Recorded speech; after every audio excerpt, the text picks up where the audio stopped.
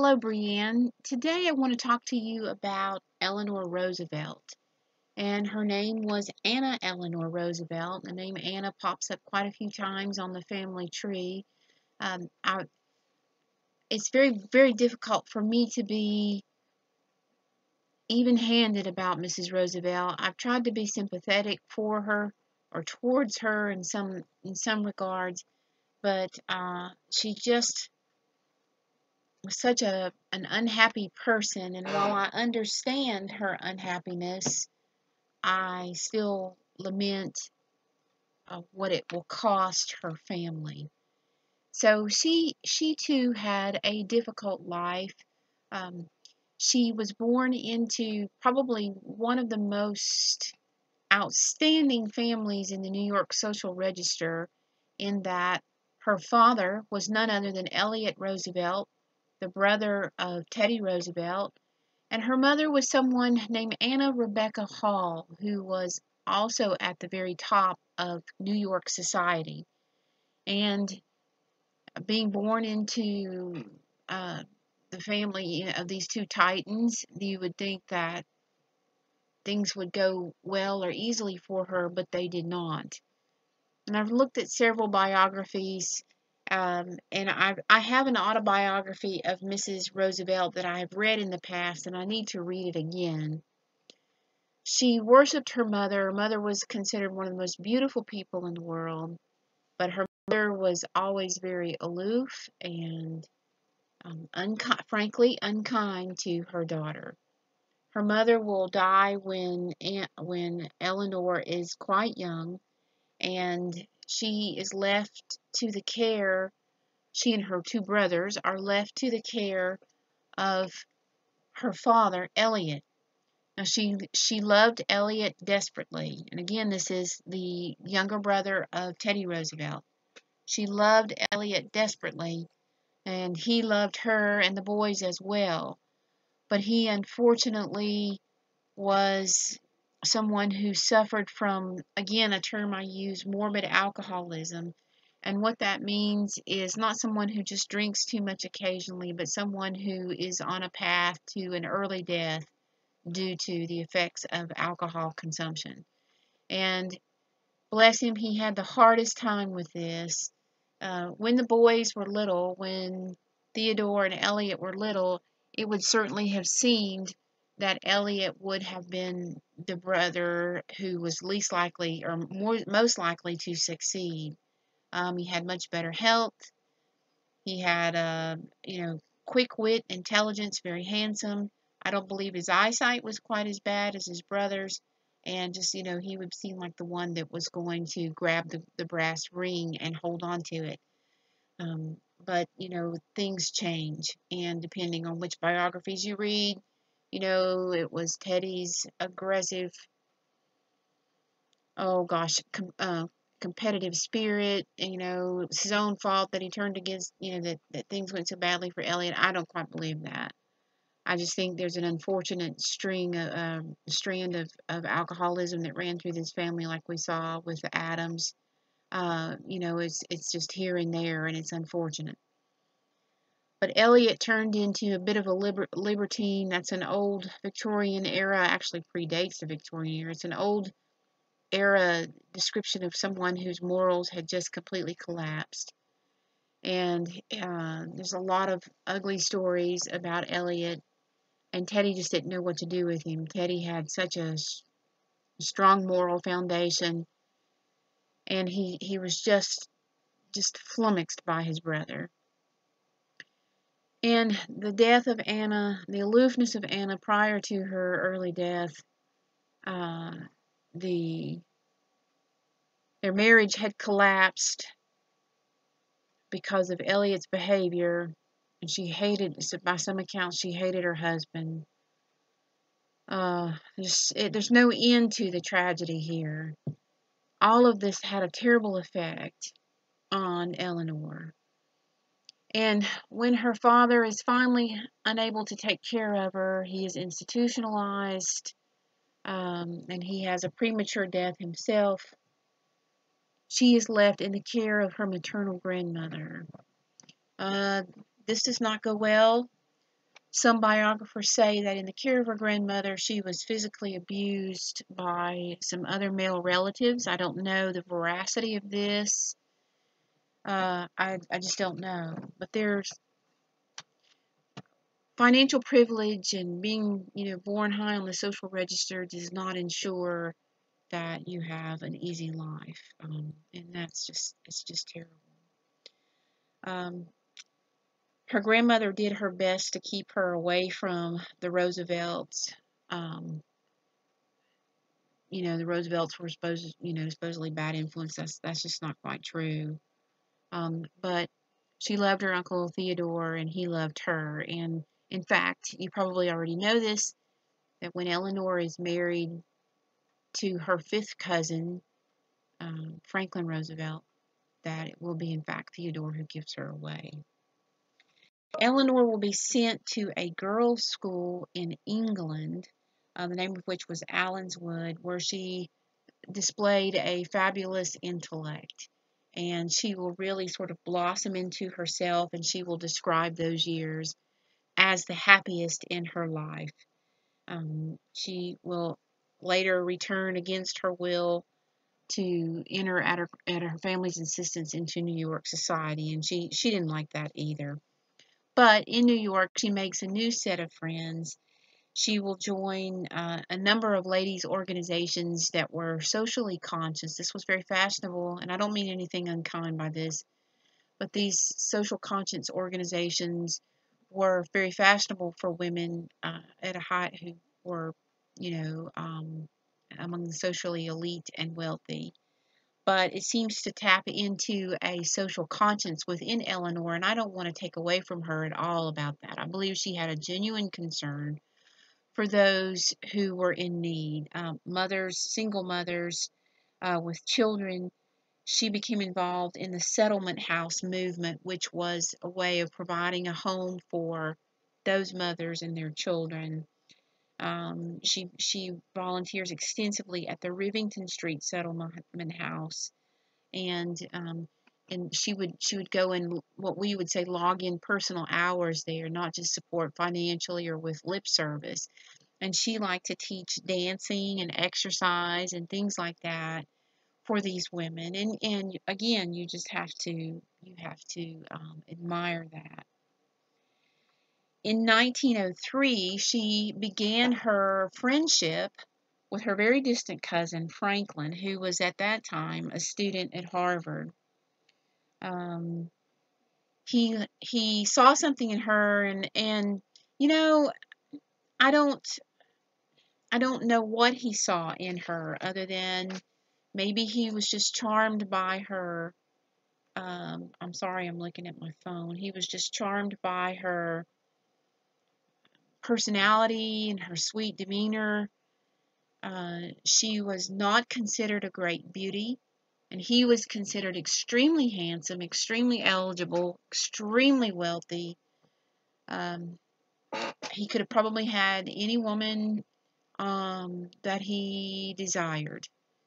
And in fact, Eleanor had suffered terribly, even from her own mother, about her looks.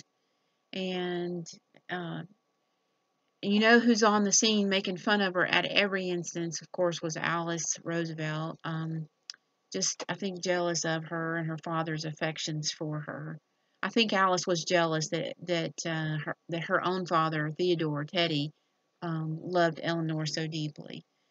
So uh, she gets a lot of abuse, but here is this man, this handsome, charming, wonderful man, who sees something in her that no one has seen in her since her father, and sees more in her in a romantic way, and she's captivated by him. And Franklin's mother, Sarah, who has an interesting personality of her own, she likes Eleanor until she figures out that her son wants to marry Eleanor, and then the story changes. So, um, unfortunately, Sarah does her best to sort of hold out. Hopefully Franklin will come to his senses and not marry her. Sarah takes Franklin on this long tour, this long cruise, worldwide cruise to get her away, but it doesn't deter him at all. And they are, in fact, I've got my notes here, they are, in fact, married on St. Patrick's Day in 1905. And their marriage, I believe, starts out rather successfully.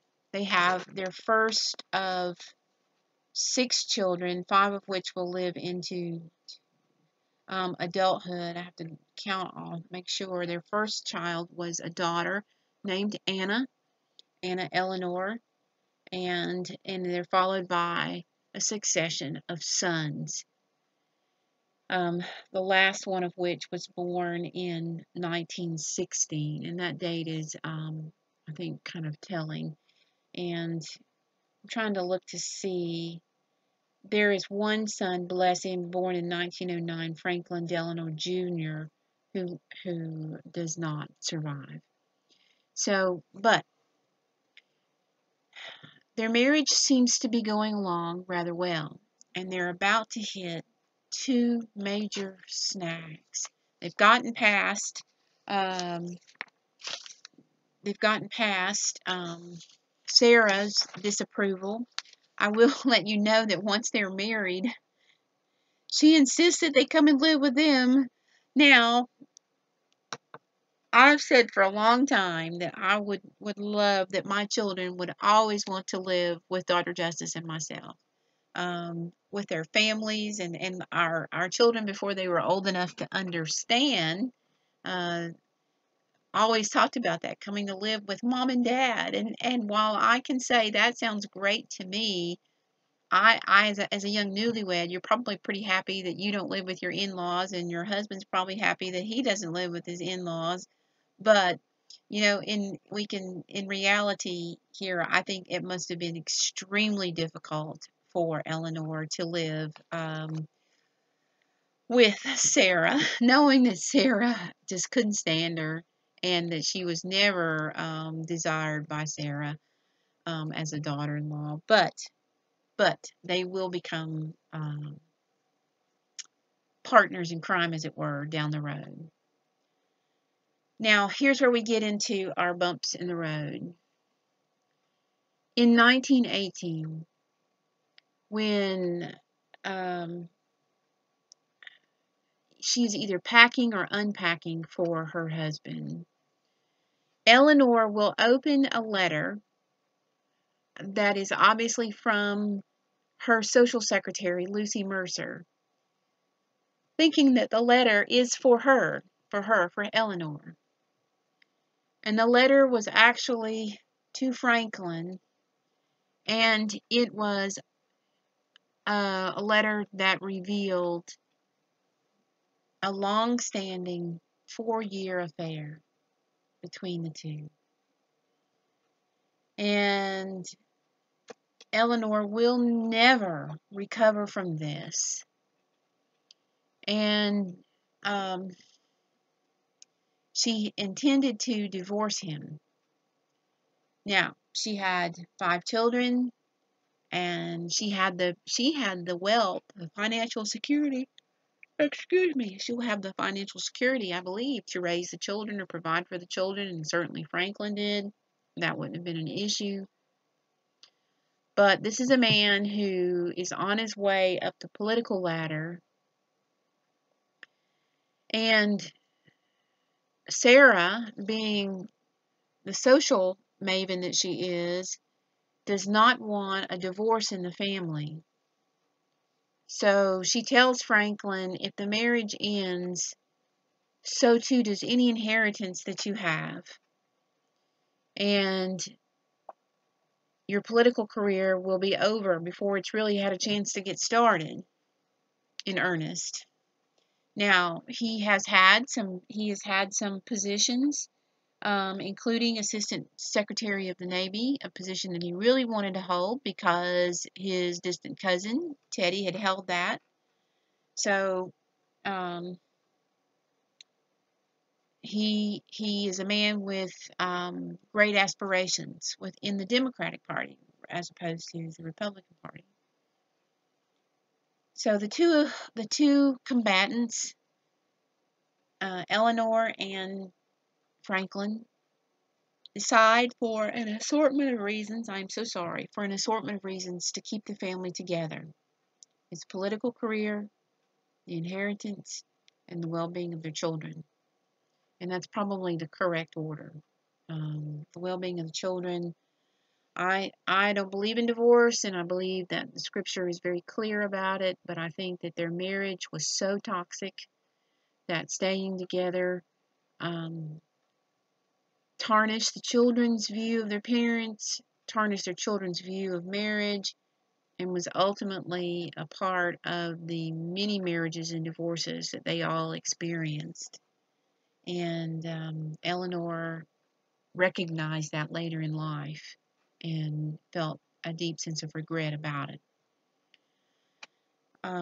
What is so odd to me is Lucy Mercer was a Roman Catholic, and she did not believe in divorce and did not want to be married to a divorced man.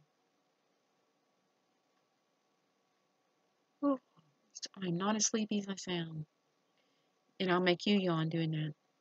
Yet she carried on this relationship with him. When the discussions were being carved out about what would be necessary to keep the marriage together, Eleanor said, "No more Lucy.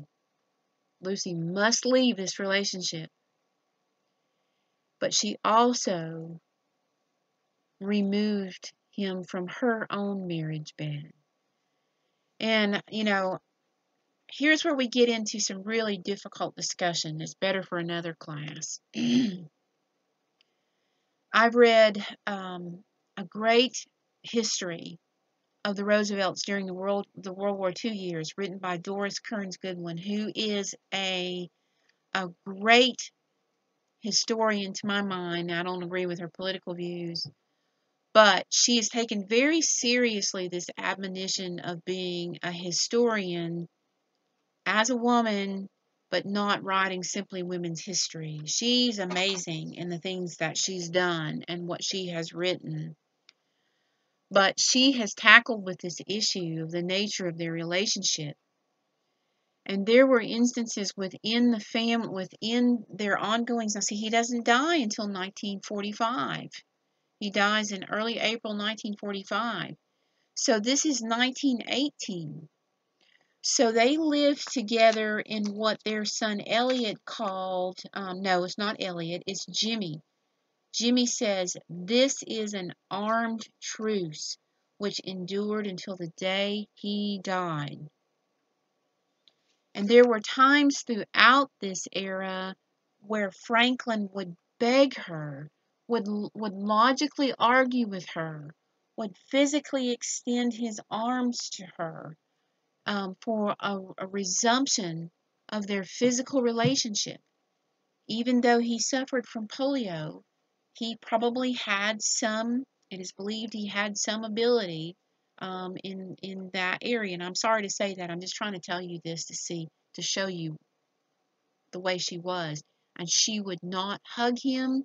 She would not, she was asked near the end of his life by him, "Could we restore our marriage?" And she said, "I will think about it." And she came back the next day and said no. And I think she was punishing him for this infidelity. And it's terrible. It breaks my heart. She never forgave him. She talked about that infidelity. She humiliated him with it like a cross. And Scripture doesn't support that. Scripture doesn't support what he did, but Scripture doesn't support her treatment of him either. There are many who speculated that she carried on a series of lesbian relationships. I don't know the historical or the historicity or the historical veracity of that, but it is accepted in scholarly circles as a fact. So that's all I can say. Um, and some of those were carried on while he was still alive, and that breaks my heart for them. Not long after, so let's say 1918, she finds out about this relationship. She says, "No more Lucy, no more me." In 1921, and I want to make sure I got my dates correct, Franklin became ill and he almost died. And it was accepted at that time that what he was suffering from was polio.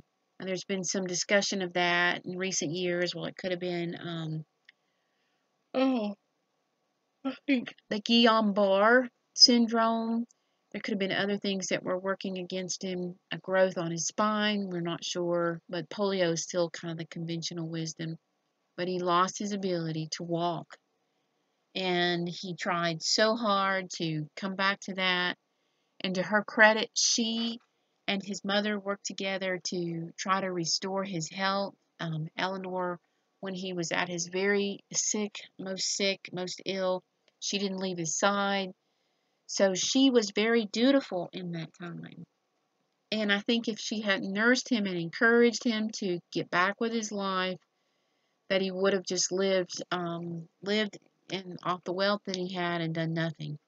Sarah, in fact, didn't want him to return to politics, and Eleanor thought that that is something that would really help him, um,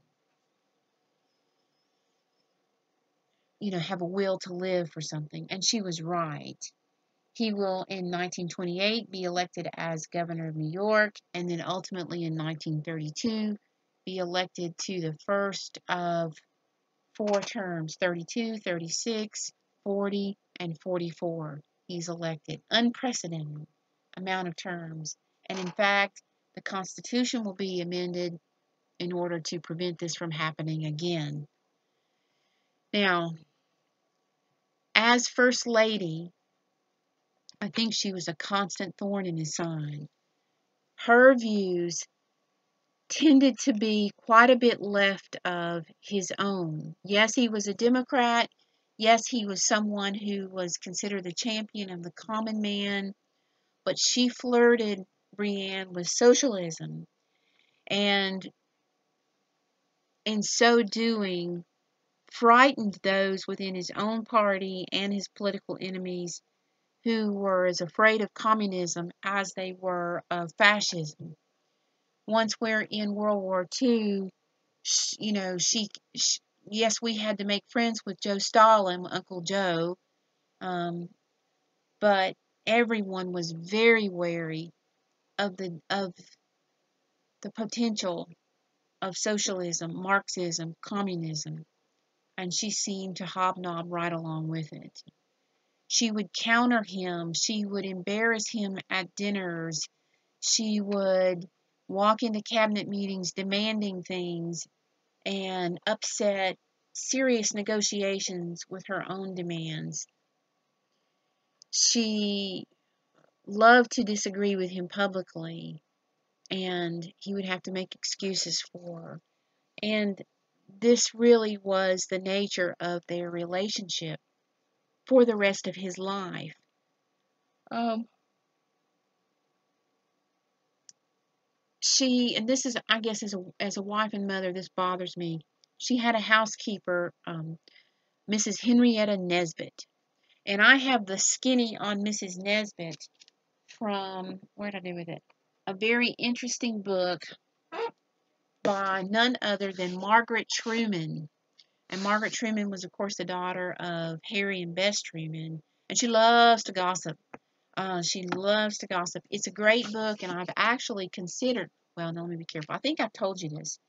It's a great book in terms of being interesting. You can't put it down. But it's just a little bit too loosey-goosey, you know what I mean? To use, she doesn't say anything that you can't say in mixed company, but it's a little bit too gossipy for it to be really textbook. It's got to be. It's not. It's well. No, here you go. It's not boring enough to be a textbook. So, but she talks about Mrs. Nesbit and Mrs. Nesbit, and I believe that this was in conjunction with Eleanor.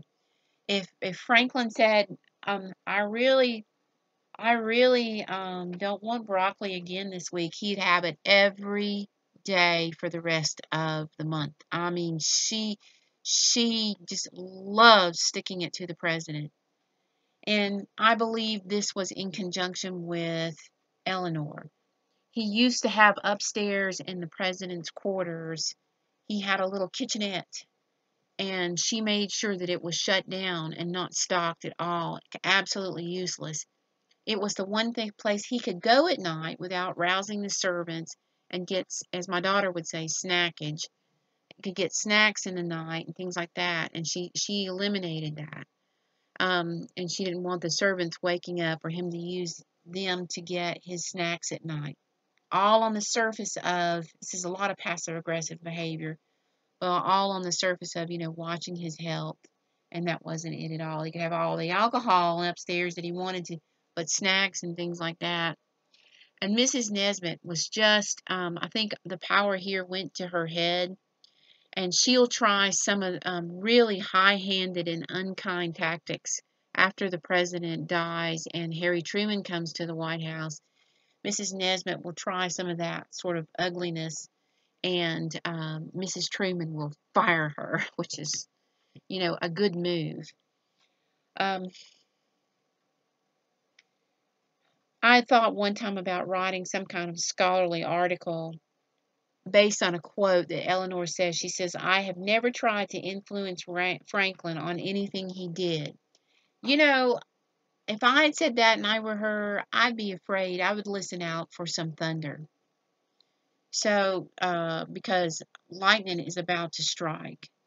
She constantly tried to influence him, and if he didn't go along with her, she would really not handle it very well. She would really get angry and embarrass him, literally, stick her finger in his face, argue with him at state dinners about things, bring things up at the most inopportune moments. She stayed away from her husband as much as possible, and their White House years were years of both a great patriotism that they shared and a great acrimonious coexistence that they shared. It's not quite the same as Florence and Warren, but maybe it's not too far off. As you know, in 1945, he is down in Warm Springs when he suffers a fatal stroke. And many had been afraid that he would die, Churchill especially. Many had been afraid that he would die earlier than he did, and were surprised that he hung on as long as he did, because his health was just in such bad shape. It was terrible. He had a terrible problem with blood pressure, and that's, decades before they had the medication now that like they have now that can control it. And it's just very sad, very, very sad. Franklin will continue to carry on relationships with women, and I don't want to say it's because she had turned him away, turned him away from their marriage relationship. I don't necessarily want to say that wouldn't have happened had things been right between them. I don't know how much she knew about these relationships. What she did not know is that Lucy Mercer, at the end of his life, had come fully back into his life. And in fact, when he was at Warm Springs, Lucy, at the time of his death, Lucy is with him. And she is with him when he dies. And Anna, their daughter, was complicit in getting Lucy there and helping with the arrangements to have her there. And I don't think Eleanor was ever able to forgive her daughter. Oh, sorry, for being a partner in that particular crime. I've gone longer than I meant to. Eleanor Roosevelt is an interesting character who had a very active role as First Lady. She was involved in all kinds of organizations, certainly organizations that had a social conscience, but unfortunately also some organizations that have been infiltrated by communists. And you have to look at her as someone who we're just not quite sure about. Um, she is hailed by the women's movement as unquestionably the greatest of all the first ladies. And if you look back at some of the oh, what do I want to say? Some of the polls for first lady, she's always at the top or right close to it. And that's unfortunate because I think they have one of the worst marriages. And I really think she's one of the worst individuals who held this position. So, but she's interesting. And their marriage is interesting. And he's interesting. And I've come to appreciate him more the older I get, even though I may have disagreed with a lot that he did. I can't, I think his relationship with Churchill is very interesting. And I do believe, again, providentially, he's the man of the hour. I hope you got something out of this. Next time you watch, I think is it Toy Story 1 or 2, where there's a discussion of Mrs. Nesbit.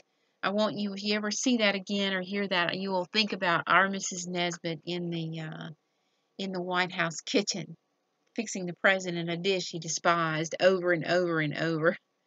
So I hope you'll enjoy watching this, and I want you to. I'll probably send you an email today. I want you to get back to me and let me know something that you would, what do you want to cover in our time together. So you take care and thank you, and I'll look forward to talking to you on tomorrow. Bye bye, Brian.